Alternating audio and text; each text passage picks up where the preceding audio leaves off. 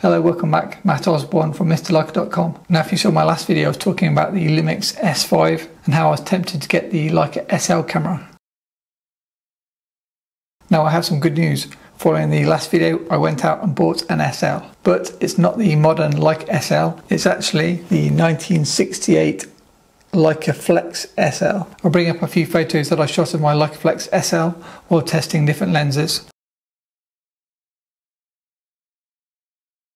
So today's video is a quick overview of the LeicaFlex SL and then also comparing the LeicaFlex SL, which is a SLR camera, to a Leica M3 rangefinder camera, and also the LeicaFlex SL against my Nikon SLR cameras and Minolta SLR cameras, just to give you an idea of the size and kind of build and things like that. Okay, let's get started.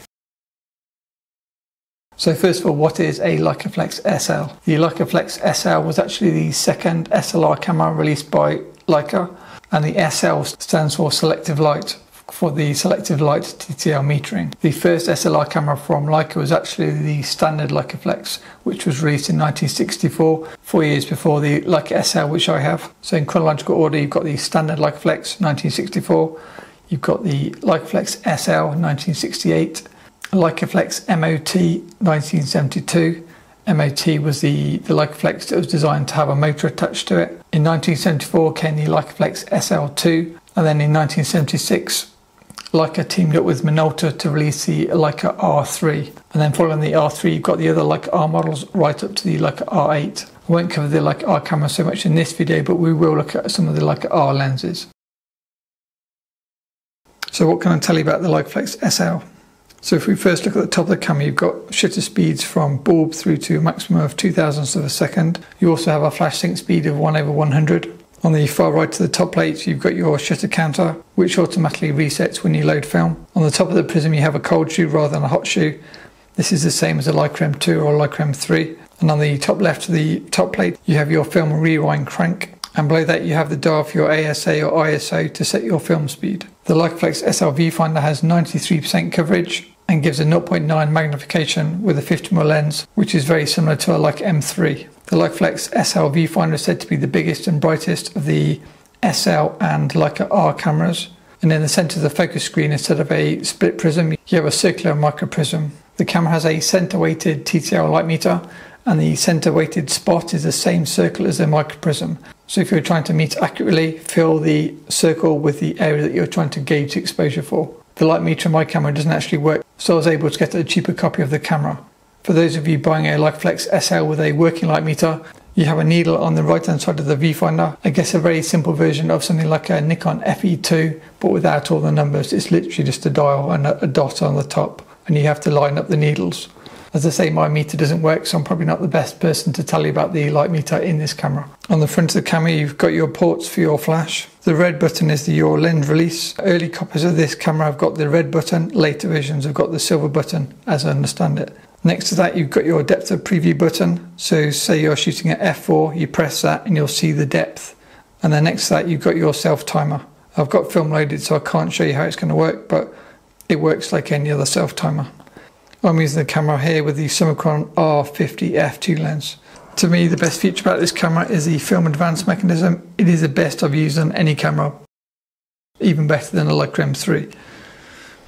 If you want to see how the lens removes, push the red button and twist, and then there inside you can see the mirror for the prism.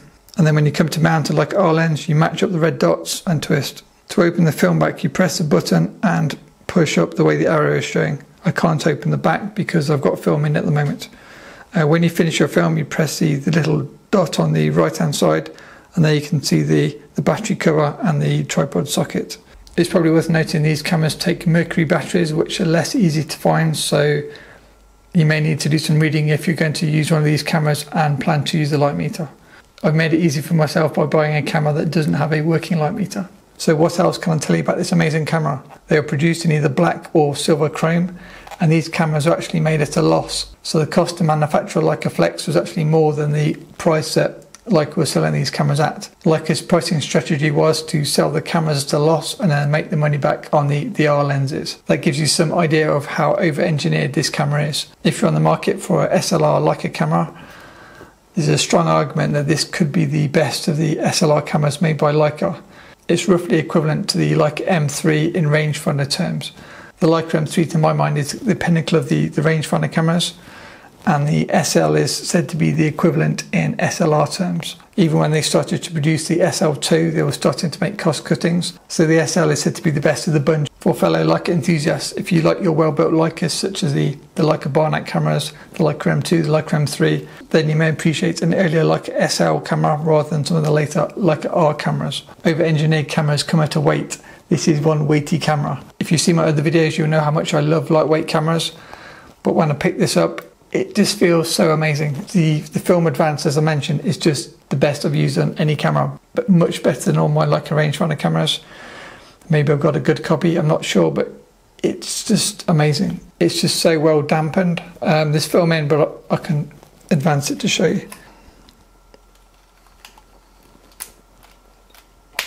It just feels so nice to use. Yes, it's heavy, but it's so enjoyable to use. I think it's worth it for days when I don't want a super lightweight camera. If I'm cycling or running, this will not be my first choice, and I'll probably take a Barnett camera. But for days when I'm just walking around, such as yesterday, I really enjoyed just walking around with my billion bag and firing off a few photos. I can't open the film back, as I say, because there's film already in the camera, but it's the same as any other camera. You put the film in here, you drag it across, advance a couple of frames, ready to go.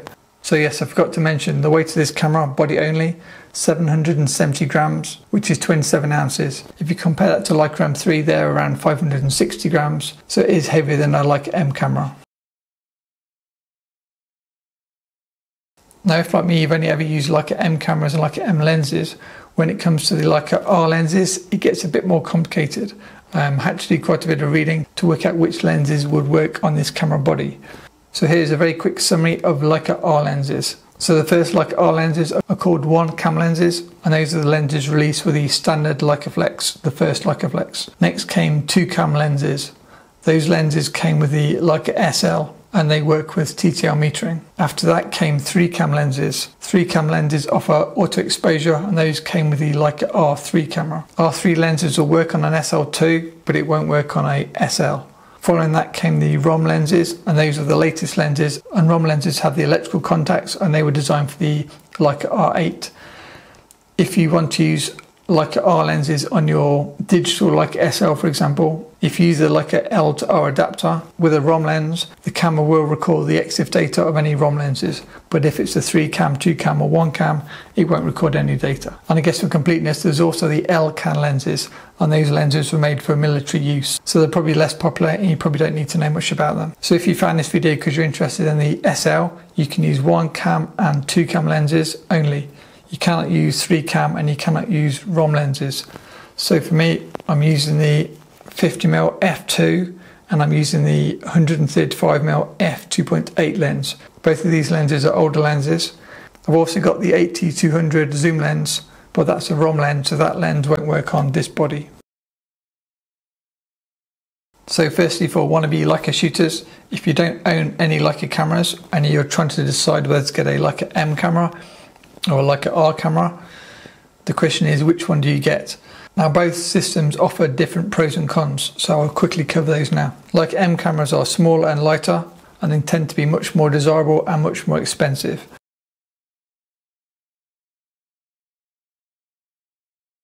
I think M cameras are particularly suited to 35mm and 50mm photography, but some of the Leica M cameras offer bodies with 28mm frame lines right through to 135mm frame lines.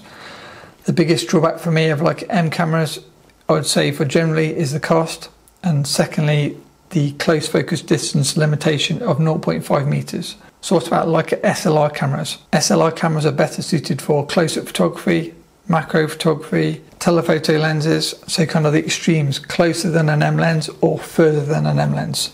Especially, obviously you can shoot anything in between, but personally I'd probably use the Leica M cameras for 28 to 50mm, and I'd use the SLR cameras, the SL in this example, for 50mm, 90mm, 135mm and longer than 135mm. And then the second benefit is, if we take the Summicron R for example, this will focus to as close as 0.5 meters, so for portraits It's much more useful than say the Leica M3 was one of the older Leica 50mm lenses, because the older lenses were limited to 1 meter. So it's 1 meter versus half a meter in this example, making this much more useful for portraiture. The biggest benefit I think by far of the SLR style cameras is they are much more affordable because they are less desirable. So I managed to pick this camera up for a really low price. It was kind of too low not to accept to add to my kind of Leica catalogue of cameras.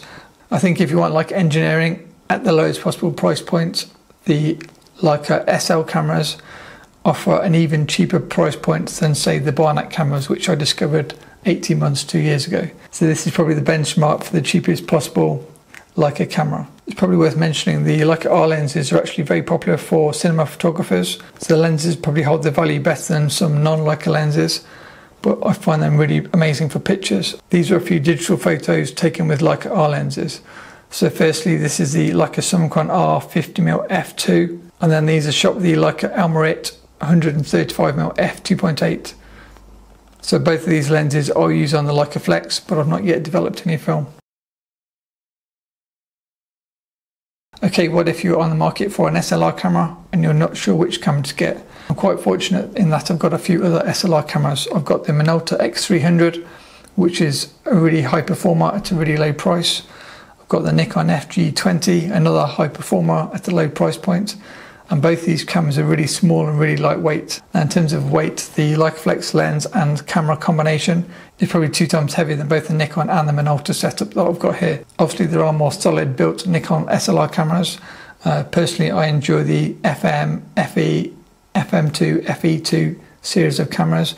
But if you want something a bit more brick-like, you could get the Nikon F4 or the Nikon F5. Those are really solid, but I think the LeicaFlex is now my new most brick-like camera of all my cameras. So back to Nikon, Minolta versus Leica. Nikon's, Minoltas that I use, but also Canons and Pentax and any other SLR manufacturer will generally offer cheaper cameras, lighter cameras, smaller cameras, a lot more features, but not as well made. Personally, I'm used to split prism viewfinders such as the Nikon FE2 for example, or the FG20, or the Minolta X300. All of those cameras are very easy to focus for kind of precision photography.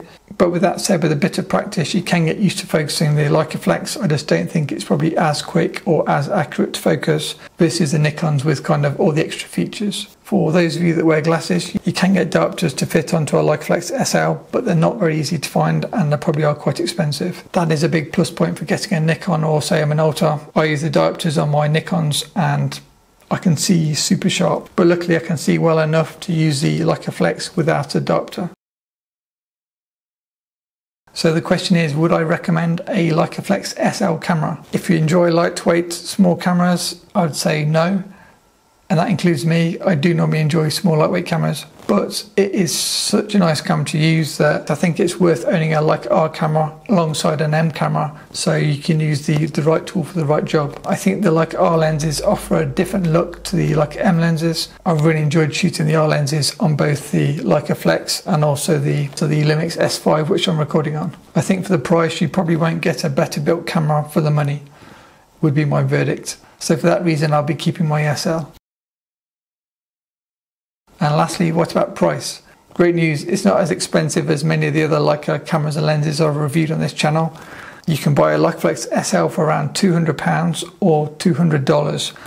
That's kind of starting price, so sometimes you can get them less than 200, but you can pay more than 200 depending on kind of condition and things like that. Just to give you some idea, I paid less than 200 for mine and it was film tested, but the light meter wasn't working. Because I tend to meter by hand on a Sekonic light meter, that really didn't bother me and I was more than happy to get the camera at the lower cost. That's all I've got for you today. If you enjoyed this video, please hit the like button and feel free to subscribe so not to miss my later reviews of the Leica R lenses that I'm using. Lastly, as always, a huge thank you to my patrons and sorry for the lack of videos. I'll try and get back to making more videos soon. I've just been testing lots of lenses and cameras and things, so I've been struggling a bit with time. Okay, thanks for watching. Bye.